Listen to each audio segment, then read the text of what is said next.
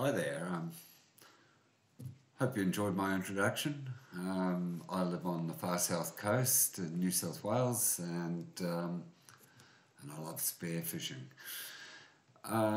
First of all, I'd like to say thank you very much to Dr. Rosetta Romano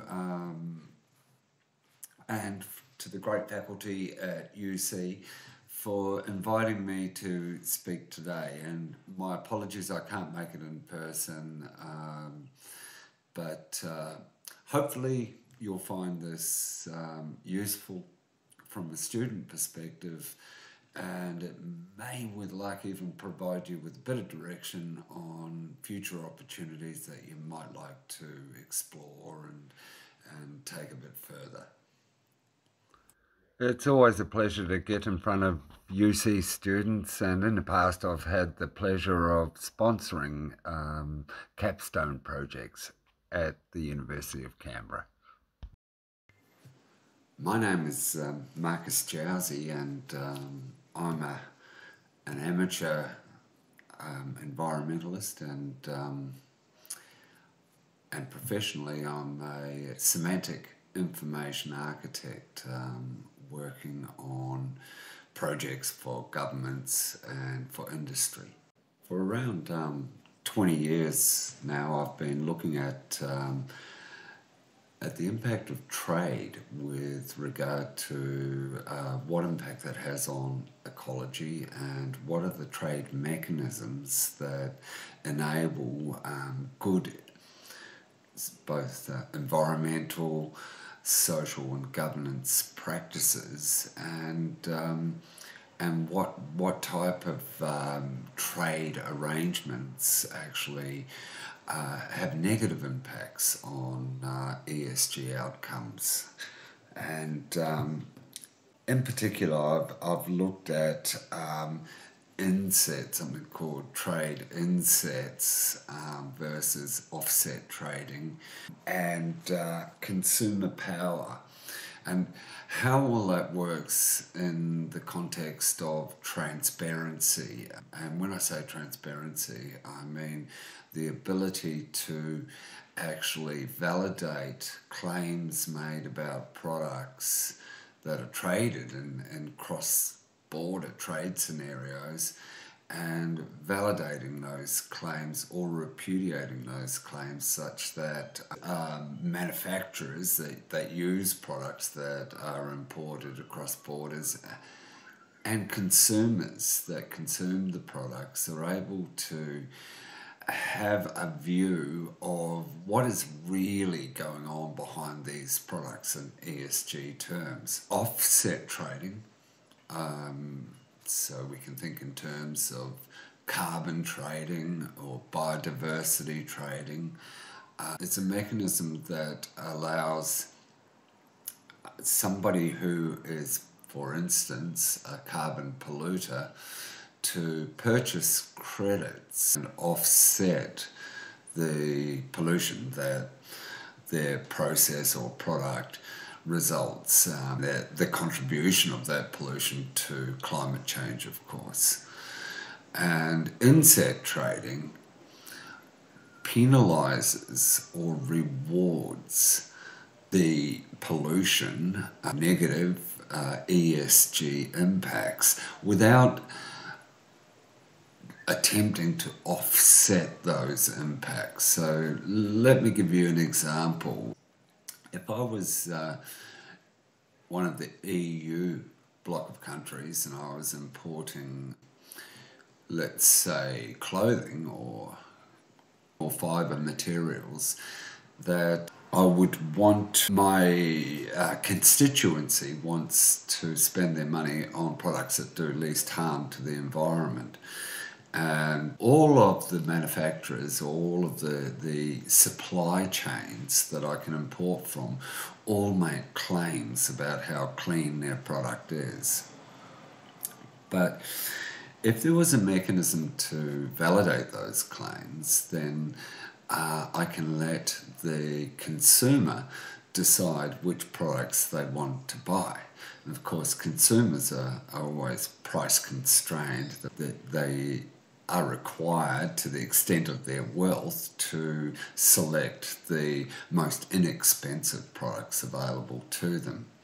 In this case, and I want to promote good environmental, social and governance outcomes associated with this supply chain product that's coming in across the border, I might choose to penalise, by way of tariffs or sanctions, a product that didn't meet minimum standards with regard to the ESG outcomes.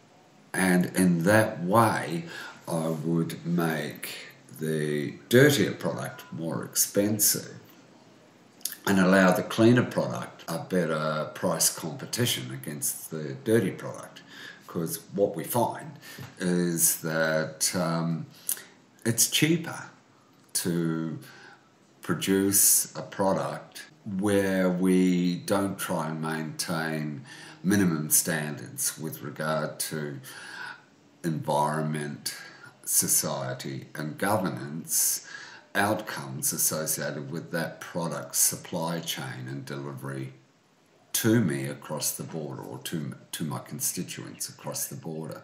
As a result, there has been a movement in the United Nations that has been very much driven by the European Economic Community to put in place a transparency mechanism that allows for any given supply chain bringing products across the border to report in terms of the claims they make about the product, the evidence to support those claims, and being able to show that, in fact, what is said about this product is not false and not misleading, such that the various trade authorities can reward that by allowing an open trade scenario, or punish the dirtier products through price mechanism, basically through leveraging tariffs to make the product less competitive and make the cleaner products more competitive. So that's kind of the rundown of what the United Nations Transparency Protocol is trying to achieve, and it's now going into legislation in Brussels and the EU. And that is based on something, and you can look it up, Recommendation 49 for transparency at scale. And we'll have a bit of a touch on that today. So let us start with a little bit of detail about the United Nations Transparency Protocol And you'll get as I move along how this relates to information interoperability at scale. So first, let's take a look at a supply chain, and what we have on screen is an example of a supply chain.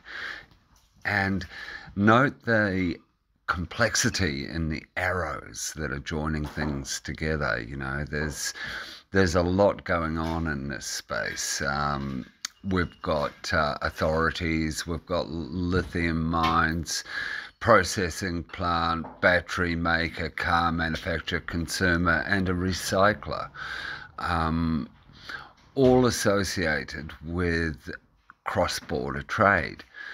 And you'll note also that there are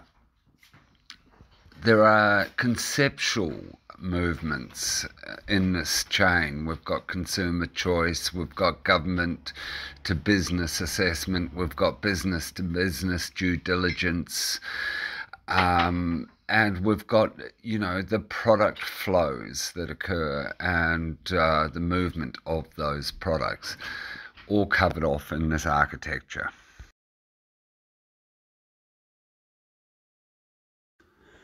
As we consider supply chains, let me give you an overview of the UNTP architecture.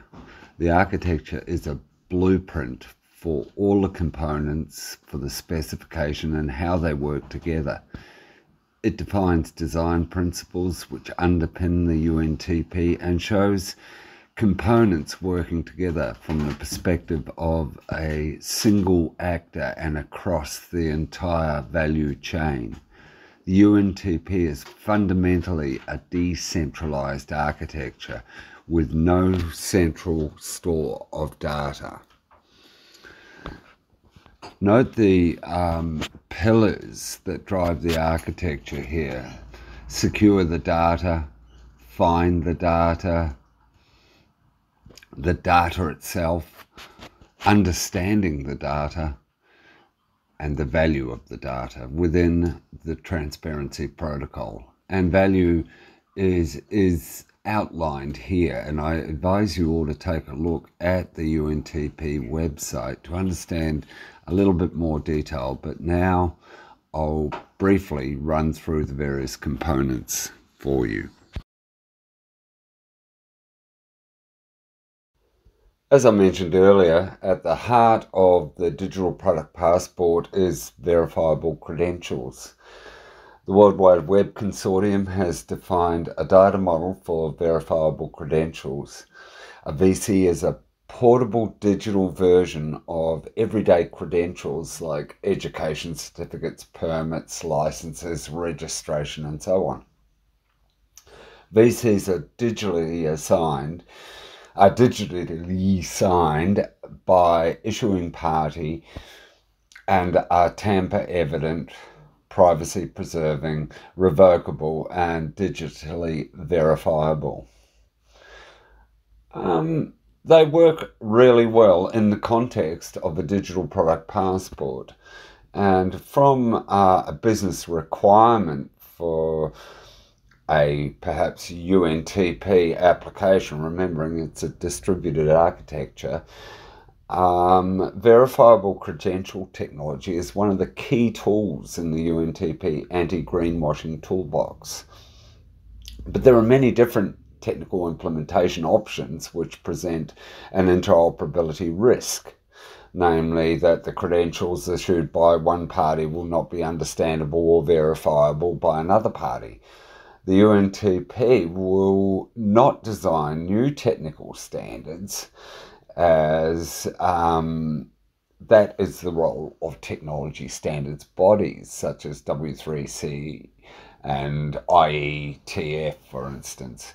However, recommendations for the use in the narrowest practical sense of technical options for a given business requirement, the UTMP, it embraces interoperability. So in this diagram that we're looking at now is It includes an example of the Australian Agricultural Trade Passport implementation, and there we're looking at it for livestock passport in export scenarios and cross-border scenarios. So this slide is showing a bit of the detail around the wise questions of the UNTP, and this slide is talking to the UN Digital Conformity Credential. All of these slides you can view on the UNTP website, and the Digital Conformity Credential actually highlights a concept of trust anchors. And trust anchors are accreditation agencies. So, for instance, let's say my business has ISO 27001 security accreditation, then the conformity credential would be issued by ISO in that event. The concept of events, there is handling for events in the protocol, and in particular traceability events, what information is available regarding what has changed in a supply chain scenario. And again, this is outlined in the UNTP. And I don't want to spend too much time on how all of the protocol and trade applies in terms of circularity. Circularity is one, if you like, one ESG topic area that needs to be considered, along with desertification, slavery, carbon emissions, and all of the other components that make up traceability and transparency at scale, and in particular information interoperability at scale, which is an even bigger picture than the UNTP itself. But getting down into what does this mean on the ground, when I look at circularity, and in particular when I look at the goals set out by the Bega Circular Valley enterprise, which by the way is well funded, and it's Australia's most well funded circularity project, I look at what they're trying to do, and in this slide we can see that it's unlocking value for the community and will propel our region forward by progressing ongoing agenda around sustainability, biodiversity, climate resilience, economic growth, and social inclusion. And if you jump down to the bottom there, you can see that currently the Bega Circular Valley is targeting agriculture, forestry, marine and aquaculture, indigenous local land councils, health and aging, technology and education, tourism, culture, and the arts, and supply chain and support services. So we can begin to see here how in a local geographically defined area, communities can, if you like, form their own borders when it comes to maintaining ESG, and eventually and sooner if I have my way, the UNTP will be embraced by the Bega Circular Valley. Okay, 2-minute deep dive, then we're done. In helping out the Department of Agriculture, Fisheries and Forestry I was challenged with putting together a profile of legislation and legislative instruments that impact the export of Australian agricultural products in a UNTP context. So a part of this was actually modelling how, the fundamental structure of legislation, and then being able to create profiles of legislation that would be a single URL that can be linked to within a verifiable credential within a digital product passport. And in this regard, I built a taxonomy based on the structure of law, but quite flattened off so that it only gave us what we needed to link to in terms of resolution. And I had to look at supply chains in order to get that resolution right, and look at the structure of Australian legislation, and found out that it was already basically there within the, if you like, the table of contents typical for an act of law or a legislative instrument. And from there was able to build this taxonomy, which is, a basic RDF or resource description framework, SCOS representation, and SCOS is a simple knowledge model for information, and lay out this type of hierarchy. And from there, we were able to mine the information from the Australian government with regard to legislation and legislative instruments, populate a DCAT catalogue, and enable profile views of that catalogue as it applied to particular supply chains, like packaged beef to Japan, or live trade with the Middle East.